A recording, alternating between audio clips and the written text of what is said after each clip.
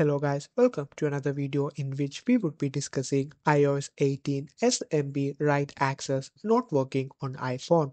Are you having trouble that you are experiencing issues with the SMB write access on iOS 18? It is often related to permissions or configuration. The common solution include reconnecting SMB. If you have connected a server to your Files app, make sure to disconnect it and reconnect it. To do that, open the Files app and select Connect to a server. Now enter your server details and make sure to connect it. Ensure that the NAS share settings allow write access for user account on your computer or device. Then make sure your device is up to date.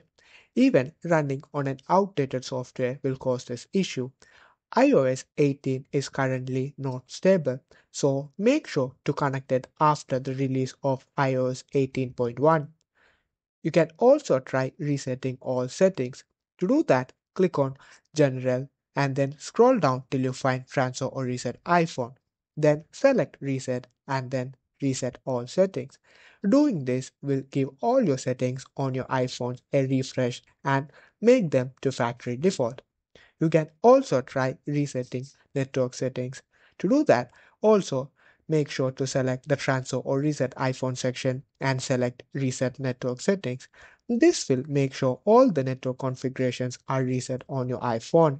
This will not delete any of your data. Lastly, restart your device. Most of the time, a simple reboot will help you fix this issue. To restart your device, press the volume up button and the volume down button. Now the side button until you see the Apple logo appear. Even after doing all this, if you're still unable to find a solution, it's better that you contact Apple support for further assistance. Thank you for watching.